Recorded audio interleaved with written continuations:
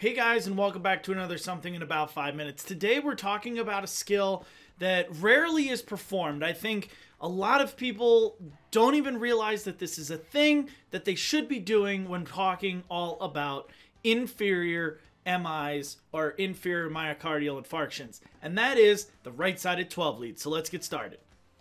So guys, when we're talking all about the right-sided 12 lead, we're talking specifically in terms of we see a inferior myocardial infarction on a 12 lead. So someone calls for chest pain or other symptoms associated with a myocardial infarction. We run a 12 lead and now we find out that there's ST elevations in leads 2, 3, and AVF, which is considered an inferior myocardial infarction. But now what we should be doing is once we get them to a point where they're somewhat stabilized, we need to start looking at the right side of the heart as well. Specifically in these, because we're going to be giving nitrates to treat the angina and the chest pain for that vasodilation to help oxygenate the heart. So we don't want to be giving nitrates if the right side of the heart is now involved. With inferior MIs, we're already decreasing the workflow of the left ventricle. Our ejection fraction typically goes down. But now what we're now going to be doing is if there's right side involvement with the right ventricle, we are going to tank the preload on the heart. So now we're going to have severely hypotensive patients with very sick hearts. So we don't want to be doing that. And this is why a 12 lead on the right side is so important. So there's some stuff that we need to review here, okay? And the first thing that we're going to review is the right coronary artery is the blood supply to a lot of things, okay? The right coronary artery supplies blood flow to the right ventricle, the right atrium, the SA node, or the sinoatrial node, the pacemaker of the heart, the AV node, the atrioventricular node, which is the secondary pacemaker to the heart. Remember that. The inferior wall and the posterior wall. So typically, if the right coronary artery gets blocked at some point, we are going to have an inferior wall STEMI, correct?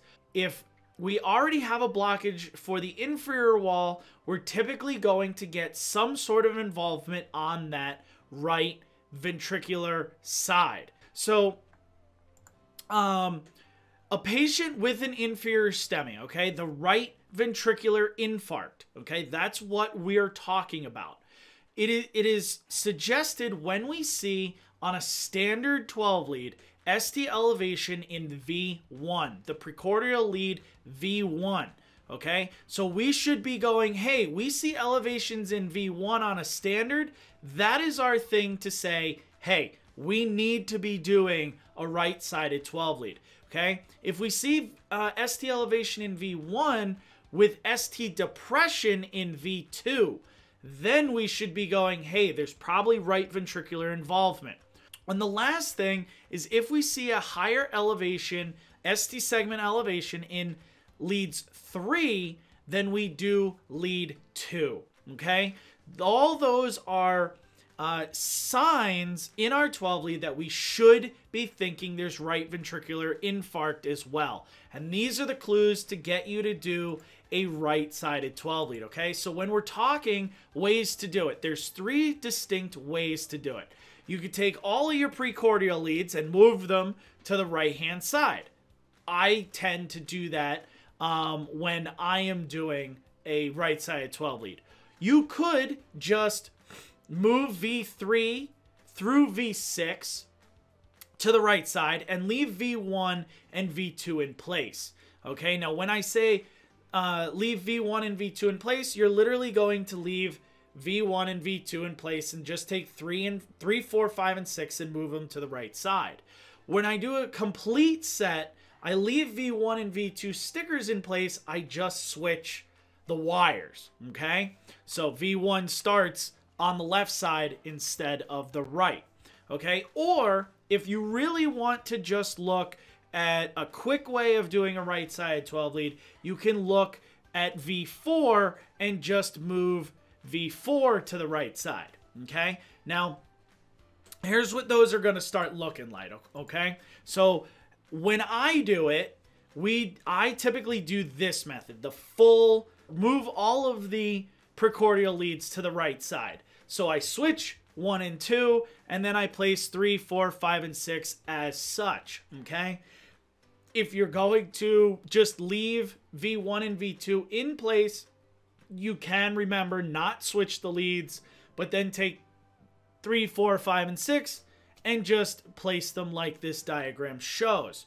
Okay, the last way you could do it is, like I said, you could just take V4 and move V4 over. We tend to look at V4 specifically because when we have right V4, we are looking at a sensitivity rate of 88% and a diagnostic rate of 78% success in diagnosing an ST elevation to the right ventricle. So this is kind of why we really start to look at V4. So showing you guys all this, I just want to reiterate the fact of you should be doing right-sided 12 leads when you see an inferior infarct on your standard 12 lead.